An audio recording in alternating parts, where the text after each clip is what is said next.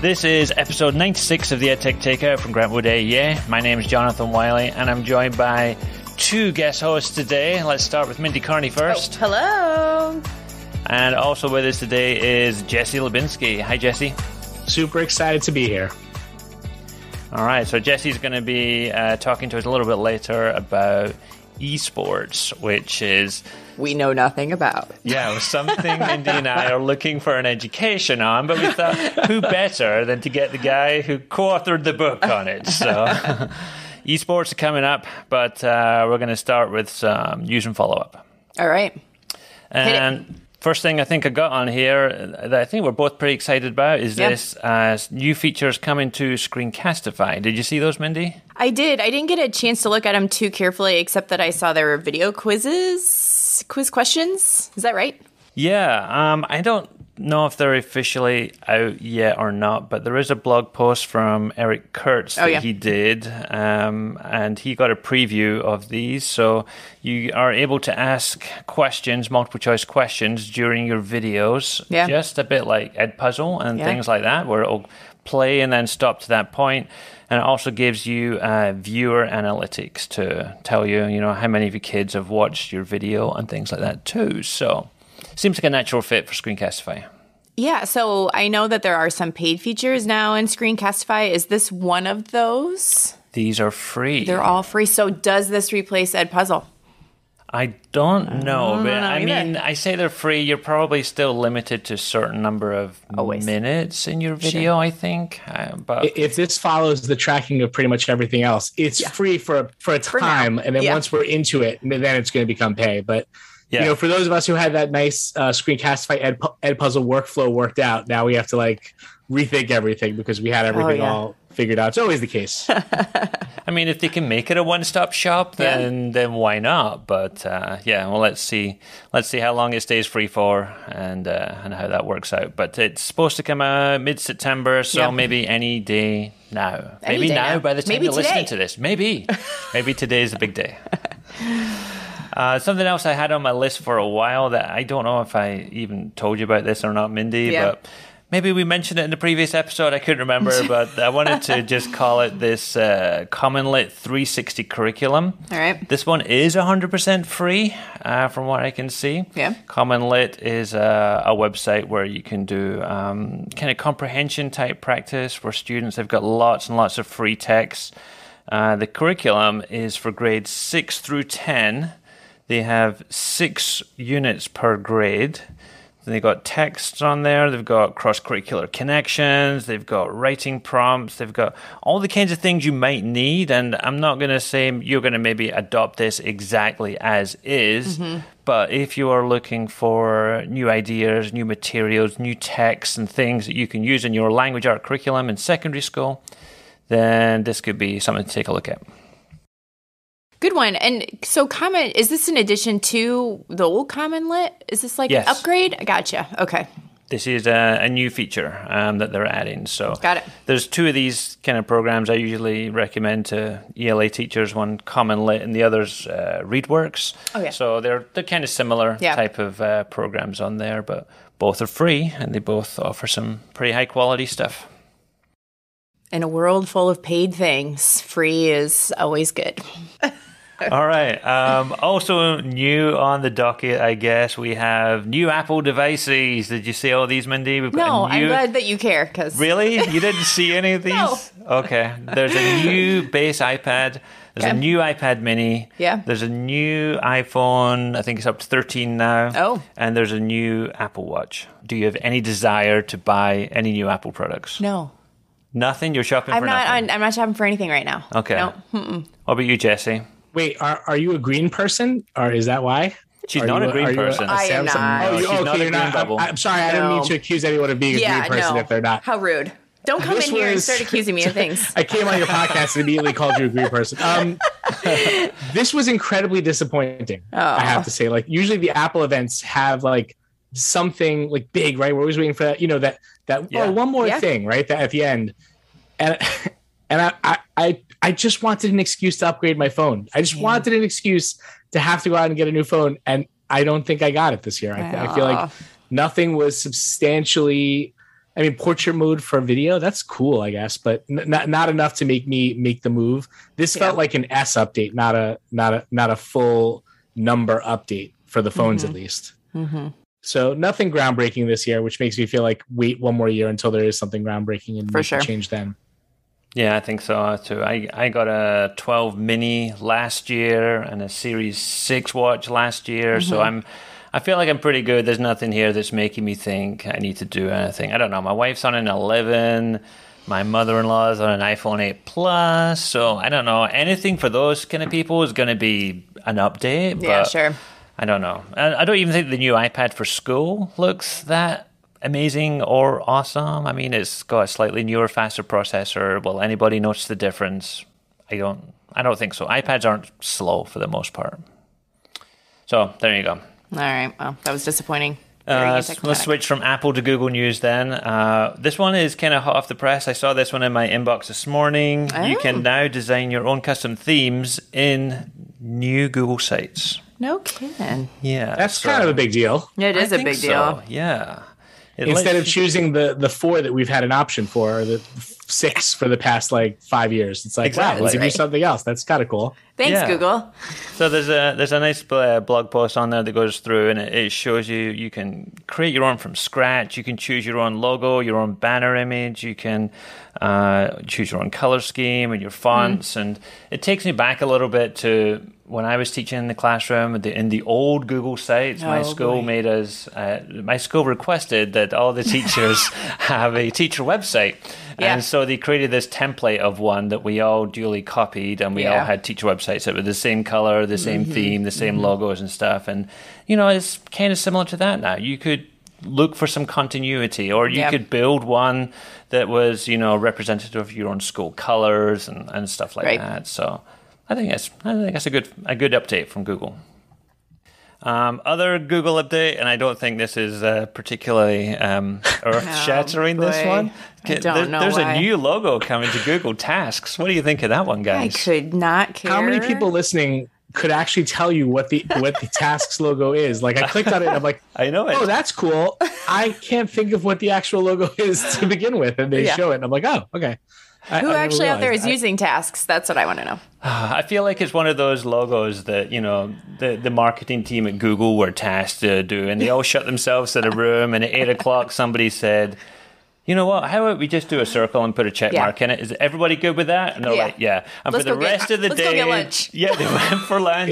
They sat around talking about Netflix. So smart. The boss came in at the end of the day and so, well, what did you guys come up with? And it was like, this is why you guys are the guys.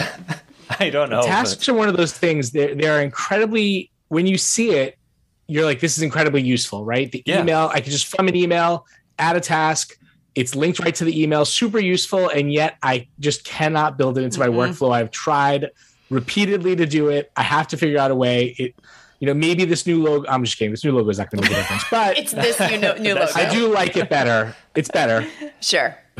Yeah, I'm looking over at my sidebar now, and I've got Google Calendar and Keep and Task, and the logo now just doesn't even look like Task. It's like some kind of pencil with a dot next to it or something, and so I guess it's better than what we have. But last thing on the list here, I didn't put it on, so someone else is going to have to talk about it. What is on here?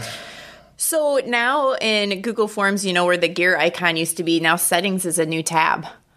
Oh, yeah, that's right. They got 3 tabs along the top now in a Google form. Okay. And I think that makes more sense. It does, actually, because I feel like in Forms, I'm always clicking to find what I need. And now that Settings is in that other tab, I don't have to decide, is it the puzzle piece that I tap on? Is it the gear I tap? So now at least it's right there. Not earth-shattering, but a little bit more user-friendly. I'm in there now. I like that. Yeah. I think it's more discoverable. You're more likely to find those features and settings, making a form a quiz and stuff like that. People don't know where that is sometimes. Yeah. So now it's right there at your fingertips. Genius, Mindy. Yeah. I do what Thanks I can. for adding that one. The one. Sure. You're welcome. Sorry.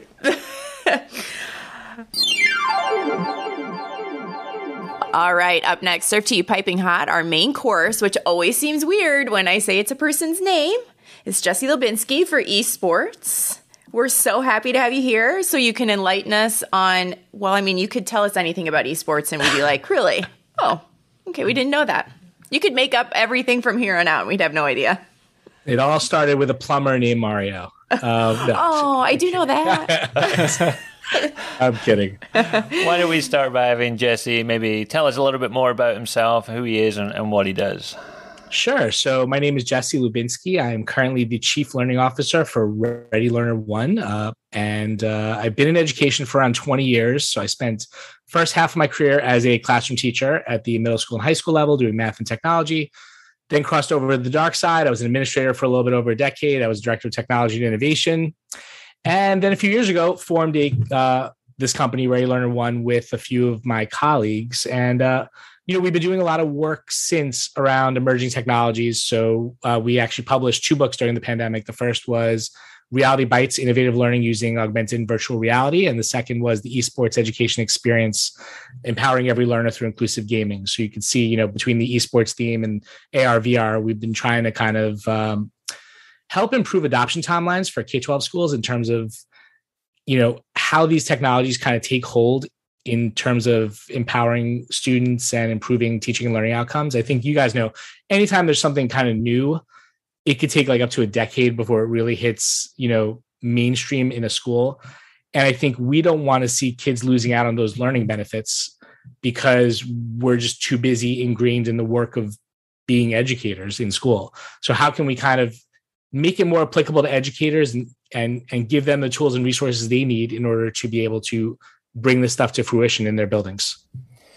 Nice. So before the show, as Mindy has hinted, our knowledge of esports is pretty limited. I thought I'd just make her feel a little bit better. And we watched this SNL video with Chance the Rapper, who is an esports reporter during an esports game. Only he's not normally an esports reporter. He's normally like a basketball reporter or something. And he got drafted in to do this League of Legends show. And he knows as little about esports as we do. So I don't know. Can you give us a 101 on esports and tell us what's going on here and why we should care about it, maybe? Right. So, but I think, the reaction of Chance the Rapper in that sketch, which, by the way, if you haven't seen it, hysterical. And I think probably reflects what 99% of people would think if they watched an esports event on TV and were listening to commentary and they were just like, what is happening here? Esports, very simply defined, is competitive video gaming. And so I know a lot of people instantly, educators, are like, okay, well, what place does that have in a school, competitive video gaming? And as you start to break it down, and as we did in the book, you start to see actually it's probably one of the most powerful things you could bring into a school to help especially meet the needs of those students who haven't quite connected to the school community or found their connection. I think, most kids, most adults play games in one form or another at some point during the day, whether it's on your phone, whether it's at home on a console. And so we often talk about school as a place where we want to have students make connections to the things that they love and that they're passionate about. And almost everyone has a connection to games. So we're not suggesting that we just toss the curriculum aside and have students in class sitting there playing video games. When you start to actually unpack what an esports program is and what's involved in creating one, I think that's where you start to see where the really powerful connections can be made. Are you a gamer yourself? How did you get interested? So I've been a gamer my whole life, but I am definitely not, I don't spend hours and hours playing on a console or doing deep dives. Like I play games with my son, on the Switch and PlayStation, but I'm not like an active esports gamer. So I would say in terms of the co-authors of the book, I probably was third out of the 4 of us in terms of the amount of time we spend playing games. So games have always been something that I'm passionate about, game-based learning, which is not necessarily connected with esports, but anything that you can kind of add to your toolbox to help empower students has always been of interest to me. So I think we always knew we wanted to write a book on esports. Christine Lime Bailey, who's one of our co-founders at readylearner.one, we were going to write a book on esports. And we knew Chris Aviles and Steve Isaacs, who both founded Garden State Esports, and we've known them for years. They were actually working on something as well. And we kind of basically talked about joining forces, I guess, for the purposes of writing the book, because they had the practical experience. They were the first middle school educators to actually get programs up and running in the country. And they had the expertise of actually doing the work in schools, whereas Christine and I had that experience of being administrators in a school district, understanding the kind of nuances of getting a program up and running. What are some of the challenges that you're going to face, particularly with esports? And so we came to it from that perspective. And I think we're able to bring together a lot of viewpoints that are reflected in the book. So not being a gamer myself, and my kids aren't really gamers, I don't think either. But so what are kids playing? Like, what kind are we playing? Madden? Are we this League of Legends? What's happening? What are we playing? It's funny. Game selection is actually like one of the most important things in terms of selecting a program, because I think that kind of makes it approachable for everyone, or right. You want to make sure your program's inclusive, because otherwise you wind up with a very small subset of students who are just interested in something. So you mentioned League of Legends. That's one of the most popular games out there as far as esports go. Rocket League, which is kind of like soccer with cars. Even games on the Switch, Super Smash Brothers. One thing that, and we've started talking about this a lot when we've been talking about esports during these sessions, chess became incredibly popular during the pandemic, I think in part because of the Queen's Gambit. But we often talk about the fact that there are chess clubs in school. If you're literally competing with schools through a website, that's an esport, right? So in a way, I think we've come to start talking about chess as like that entry-level esport that a lot of people are playing because they're playing online chess. That's an esport. That's competitive gaming. So it can look different in different schools, right? Where some people have teams, some people have clubs, we're actually working with a school district right now on developing an esports elective class for their high school students, because, and this is the big takeaway, I think, here, if we're going to say, like, here's the big takeaway about esports, it's not about games. It's actually about giving students 21st century skills. So when you look at an esports club or an esports team, it's made up of many people. It's not, they aren't just gamers. They're people who are interested in broadcasting, streaming, writing, managing, right? There's all different roles that people play on a team. And a lot of these roles line up with we talk about the jobs of the future. How are we going to prepare students for the jobs of tomorrow that don't exist yet? Well, guess what? These are the skill sets of what the foundations of those jobs are going to look like, right? Everyone these days needs to know how to stream or broadcast or do something, particularly after the pandemic, right? There's always going to be a use for writing, for organizational skills. All of those different things are components of a team, to the point where when you look at how universities are giving out esports scholarships, some of them are actually giving out scholarships not to gamers, but to writers, to broadcasters, to people who have that content. So we're actually working on developing a course that's going to end in a capstone where a streamer, for instance, can actually develop like a fully fleshed out stream that they've managed, and that becomes their artifact of learning that can be put forward as their project, essentially. Yeah, and I put this in the show notes, and I think you saw it, but I saw this tweet from Mike Washburn, and he said, when my son is playing Fortnite with his friends online and I'm listening to them, I can hear that they're collaborating, communicating, problem solving, iterating, setting goals, making plans, and those are all the good, like those 21st century skills, those soft skills, or whatever you want to call them, the 4 Cs, those things that we talk about a lot today and that we're trying to get kids involved in. So it makes sense that, we should be doing more activities that are promoting those things. And they might be things that are slightly outside the box, like esports, but, it could be very mainstream in a few years for sure. Shout out to Mike Washburn, by the way. He actually wrote a chapter in our book. He wrote the history of esports chapter in our book. He's like our resident historian. And he's absolutely right. If you were to take a look at what an esports practice looks like, it's actually a lot of the same things you would see with a formal, varsity athletics team, where they're working on, they're not just sitting there and playing games for 2 hours. They're working on specific skills. They're working on team communication strategies, because in game, they have to be communicating with each other to make sure they're all on the same page in terms of what they're doing. It's not single event oriented, right? It's team oriented, the goals of the esports team. So it's very much in alignment with a lot of the things we look at. And in fact, the way our book is broken up, we don't even start talking about how to form an esports program until the 4th out of 4 parts of the book. The first part is actually focused on the SEL benefits of an esports program.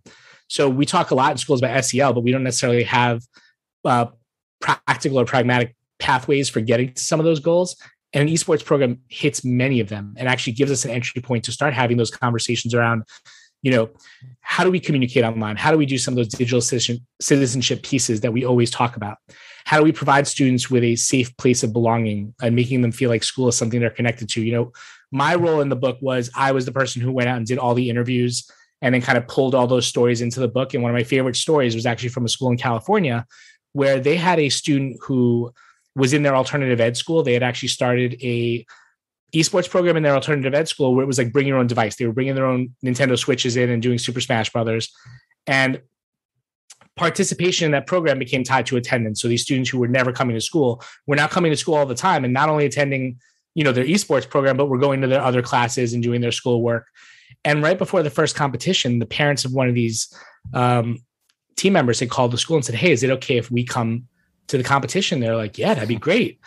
And then they called back a few minutes later and like, well, we have relatives that want to fly up from Sacramento. Can they come as well? And that's when it hit him, the director, that, these were families who have never been connected to the school community before. They never had a place in that community. Now, through this esports program, they've not only been able to become connected to the community and feel that sense of belonging, but they're now achieving success in school that they didn't previously see. Just by feeling validated in the fact that I love games and I love to game is something that we approve of in school, that we not only endorse, but we're putting it out there for something for you to do that's connected to the school community. Because like I said, school should be a place where kids are able to pursue their passions. We say that all the time, but yet we don't back it up because we poo-poo things that we don't feel like will help meet the end goal of improving scores on a standardized test, so to speak.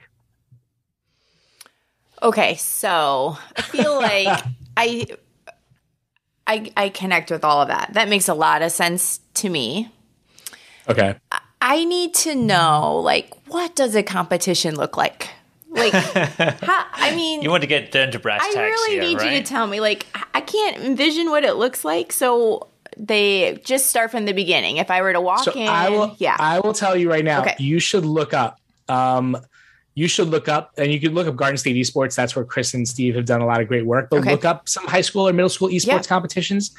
I think you'll be pretty amazed because the thing to keep in mind while you're watching this, it looks like a highly produced, something you'd see on TV. Okay. Oftentimes, kids are producing it. Kids are doing the broadcasting. Kids are doing the play-by-play. They're running commentary. They're talking about what they're seeing on the screen and breaking down strategy.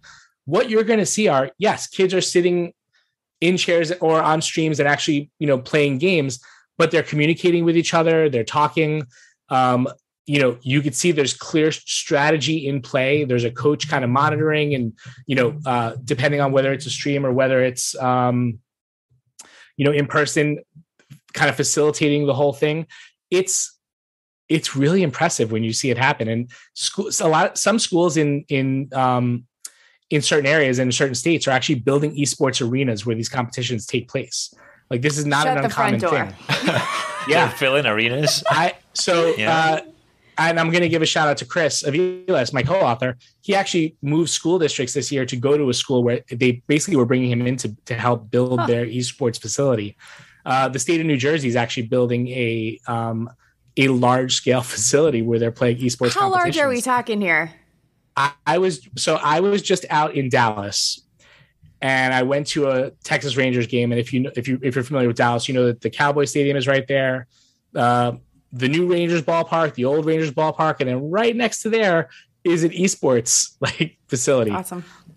Which is, it's almost like a small convention center size thing. These are full arenas. I mean, and they're used not just for school competitions, but people will actually, they're used for other types of esports competitions as well, but it's becoming a real thing. And what's shocking to me, and we talked about this a little bit before we went on the air, is I don't think people realize how big these competitions have gotten. The League of Legends Championship actually had more viewers than the Super Bowl.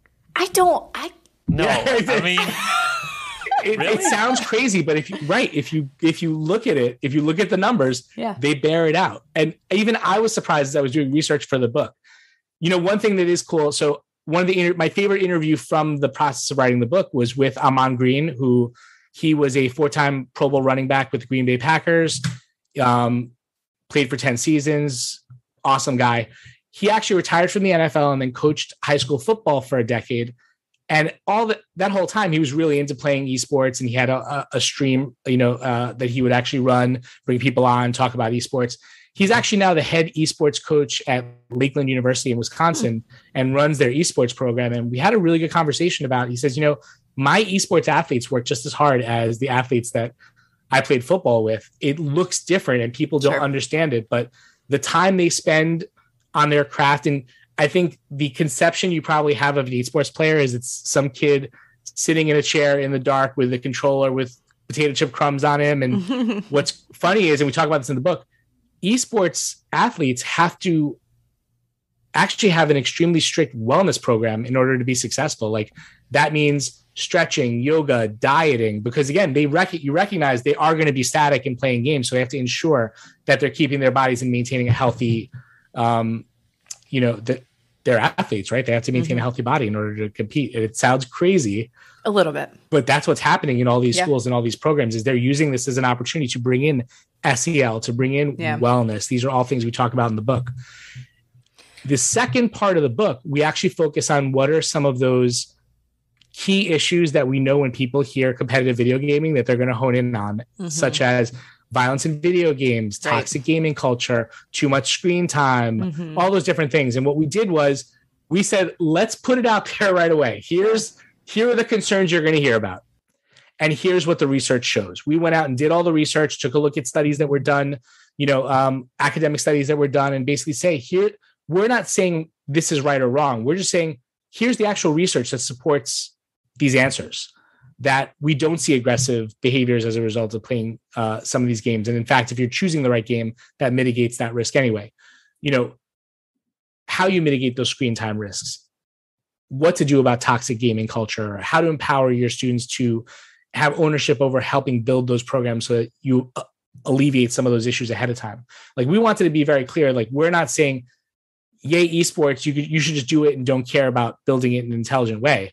You have to build it in an intelligent way.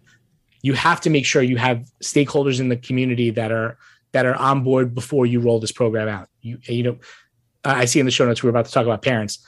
If you don't get your parents on board before you do this, you're going to fail. Like you have to sell them before you even sell your community member. Because once you sell them on the benefits of it and they're on your side, no one stops the parent tidal wave once it's in your favor, right?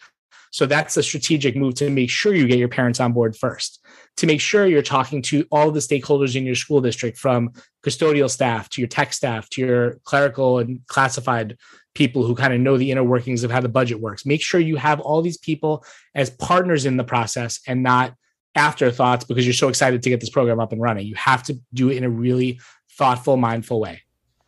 Yeah, and obviously the kids are the easy ones to persuade and get on board for this. They're the ones that are going to be lining up at the door to it. But like you said, you need to have parents on board. They're going to be thinking, well, my kids play video games at home all day as it is. They're already not going outside. They're already getting a lot of screen time. Why should they have more of this? So, are there good answers to things like that or not?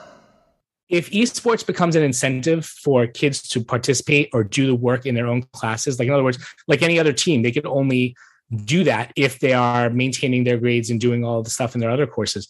Of course. In fact, I would argue that right now parents struggle to keep kids off of games at the expense of their grades in their classes. So why wouldn't we want to say, okay, well, we're going to let you be part of this esports program, but you have to be maintaining your grades and you have to be doing all of this other stuff in order to be part of the team. And when I say part of the team, in a lot of schools, and Chris in particular and Steve have both been strong advocates of this.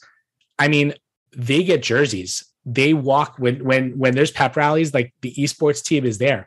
There's a change in terms of how these students are not your typical athletes, right? These are students who probably for many reasons couldn't compete in sports, whether they weren't athletically gifted. We're now providing that opportunity to students who may not have had a chance to be part of the varsity, sports experience in a high school. And now they get to live that out, doing something they love. It brings them closer to the school. It makes them more incentivized to want to do the work in their classes. it almost makes too much sense in many ways.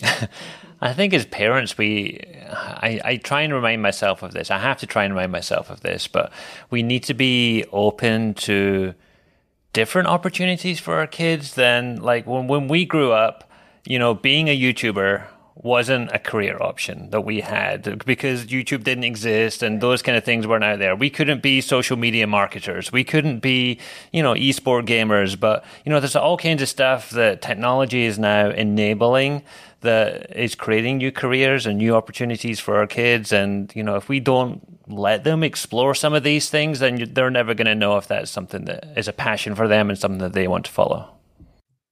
One thing I would say, and I'm sure you're probably thinking this yourself, like if I was going to start a program, like I don't know anything about esports. Like how could I even be of value in doing this in my school? And I think you both hit on a point a few minutes ago, which is don't worry about it. Your kids know everything there is to know about the games themselves. You don't need that. They don't need you for that. They need the adult supervisor to help be that mentor and that person who can navigate through the process of running a club or a team. You'll figure it out along the way, but they know the games. That's not what they need you for. They need you to help model some of those SEL practices, to ensure good sportsmanship, things like that. Things that any coach knows how to do, no matter what sport they're teaching. But unlike other sports where, like, if I'm going to be the baseball coach, I really have to have this, thorough knowledge of baseball. You don't need that for esports because the games change, the kids change, but the kids know the games. Right? You're more of a facilitator than an actual content area expert. And I feel like this is something we talked about, a shift we've talked about in teaching for years, right? The shift of us from being content area experts to being facilitators of learning. Esports is very much about that. So if I am like listening right now and I'm like, yes, this is it. Yes. I really want to see this happen at my school. I've got students who are asking me about it. Is there a checklist of things to get started? Is there a certain amount of funds that I need to have? How do you actually start and get this thing off the ground? So it's scalable, right? So anything, and by the way, if you're looking for a starting place, the Esports Education Playbook, Empowering Every Learner Through Inclusive Gaming, available on Amazon.com. Oh, okay. For you, we'll walk you through the process of creating an esports program and list all of those benefits and help you with those challenges of who do I get on board? Sure. What are those big questions? What is the research? But beside that, to answer your question, shameless plug. To answer your question, many schools we've seen do it with like a bring your own device initiative to begin with as kind of a pilot, right? So, sure. We form a club, we have an advisor, we're just bringing our own stuff in and kind of feeling it out. Then once we're comfortable, we can start to look at competitions that are available, other games. One place I would definitely look as a starting point is NASEF, which is the North American Scholastic Esports Federation. They have a ton of different opportunities available for people to connect within esports. And they also, I would say that's a really good place to start. They have a ton of curriculum available to be able to embed some of this stuff into the classroom. But again, that may be too big of a first step. Baby steps. Start by gathering interest. Start by making sure that interest is inclusive, right? So we don't want just like a group of boys playing esports. We want to make sure that girls feel like it is a place for them as well, that the students have the ability to help make the choices about what games they're going to be playing. And I think if you build it with them collaboratively and you make sure all people, all of your stakeholders feel like they have an active part of this, that it's going to be successful. Yeah, and I think the point of that, really what's at the center of what you're saying is that kids want to feel included and connected to their school and part of something. So even if they're not competing against another school, if they're together and working on some of those skills that are really important for the future, then we've achieved what we're looking for, right?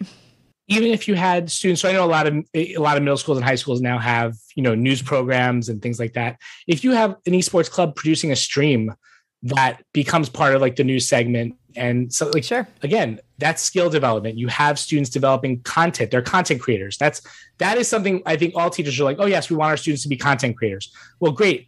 You just were able to get them to create content for the school that had nothing to do with a class or a grade. Sure. So that's a win. Yes. But I guess my question is always, that guiding question for me with esports has always been, how do we get our students to feel connected to the school community, especially those students who have never been able to find their place, right? Mm-hmm. This is just another outlet. And because of the number of kids that play games, it makes it a more natural landing spot for them, because that's something I think that resonates with everyone. Well, this certainly has been very enlightening. And I'm going to be completely honest, like coming into this, Jonathan wanted to talk about esports and I was like, yeah, sure, whatever, but you've really helped me see how it connects all of the dots. And so I don't know. I'm really interested now. And I think it's good to know that you yourself don't have to be the expert in the room. Because I think as a teacher, we talk to teachers about trying to be more vulnerable and things like that. But, at the end of the day, they want to know, they've got that backup, that comfort of the content knowledge and stuff that they can have. But, yeah, I don't know. I listen to my son playing Fortnite, and even like some of the vocabulary is just like... He just made that word up. It's brand new stuff. He's talking about people being toxic or being cracked or sweats and stuff, and I'm like, what is all this stuff? But that if you're involved in that and you work with the kids and you build it collaboratively, like Jesse said, then you're going to learn along the way. Last thing I'll share is Christine's in her own district, when they were getting an esports program up and running, they needed an advisor. And the basketball coach gave up coaching basketball to switch over to esports. He knew nothing about it. And he was just like, the kids seem so excited about this. I just want to kind of know what this is all about and help them get this up and running. So I think if someone like that could take the leap from teaching a sport that they are very comfortable with and coaching that to now coaching something they have no familiarity with, just because they know that the kids are super passionate about it, I think any of us could, try to do that same thing for our kids.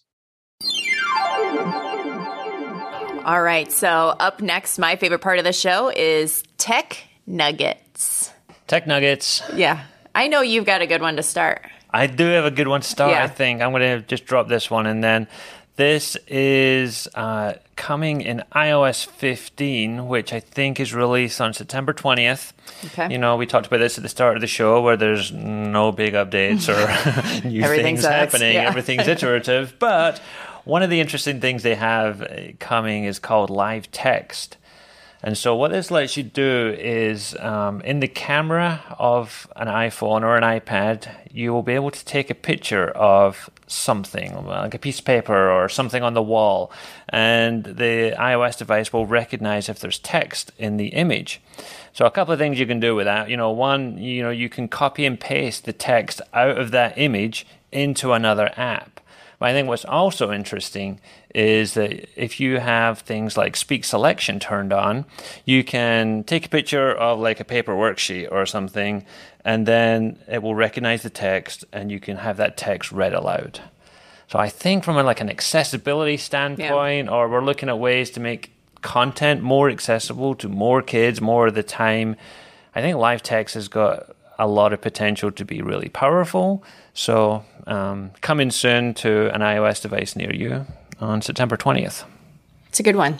It could be life-changing for people.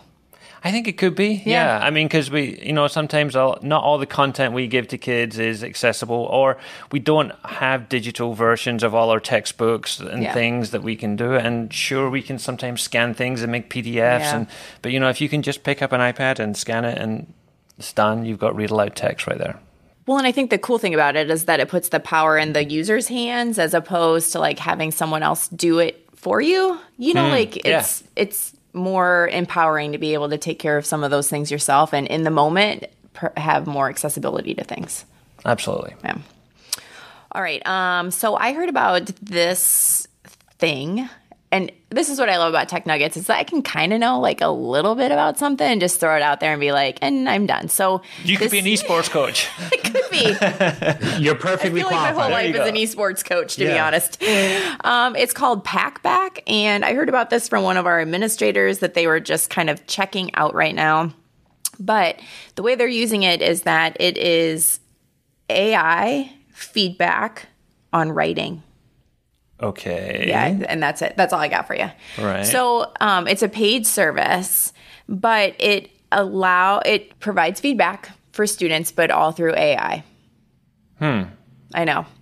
Well, if you think about it, things like, Grammarly kind of does that, doesn't it? That, Google Docs kind of does that Kind now. of does that. So just takes that a little bit further. Yeah.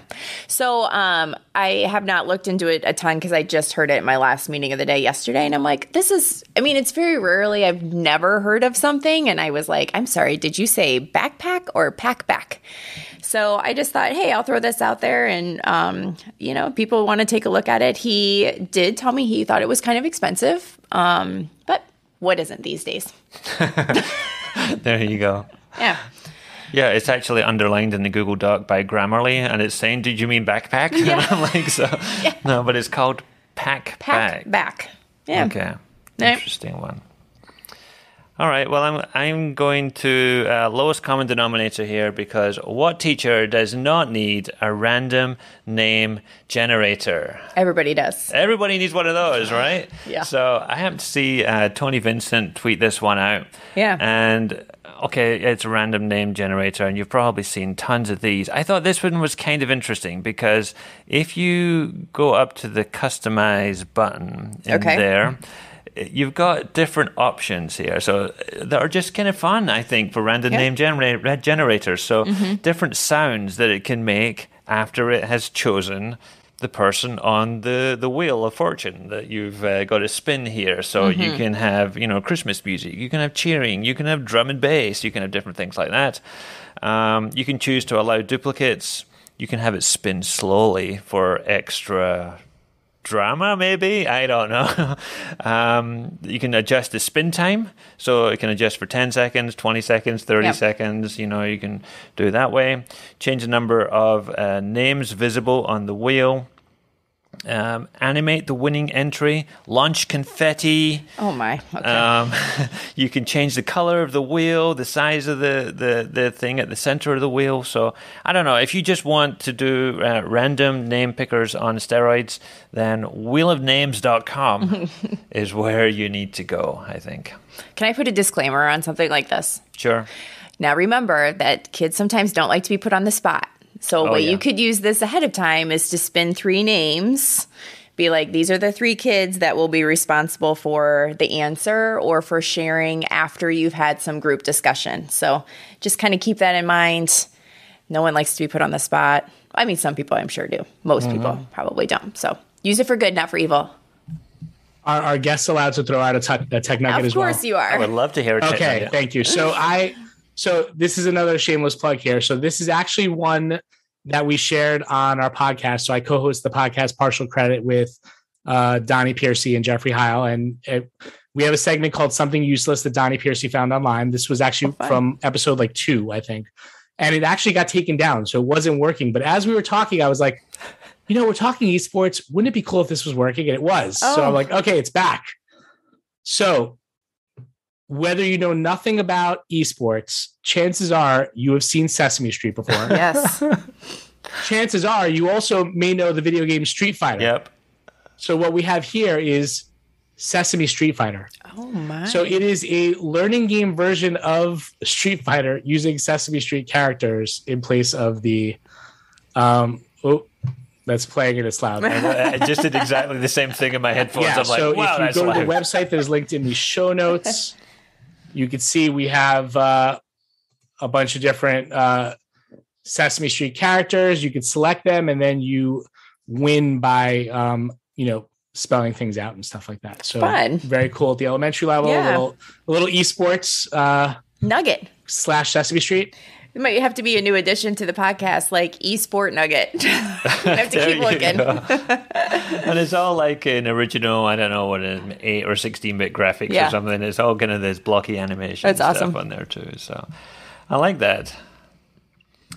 Anything else on there, Mindy? I have one. I mean, I'm going to, pull a page right out of Jesse's playbook here and do a shameless plug. So the Blended and Personalized team at Grantwood AEA has a webinar series called The 4 Tenets of Blended and Personalized Learning.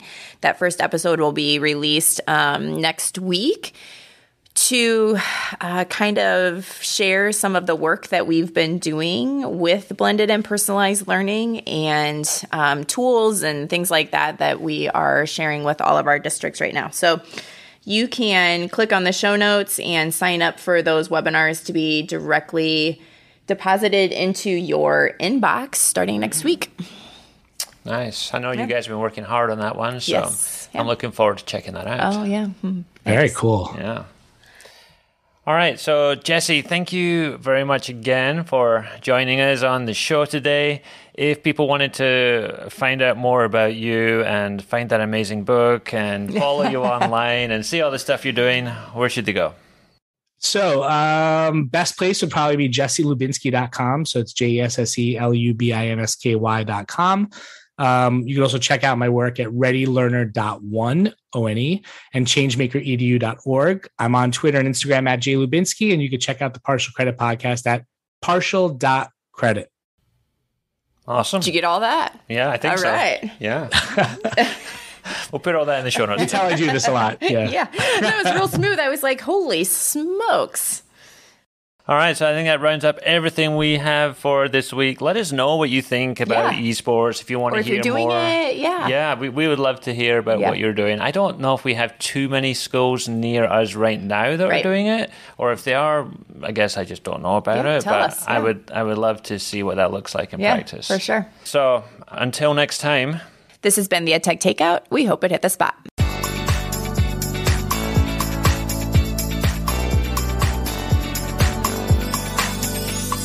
For more information on today's episode, please visit dlgwaea.org/podcast.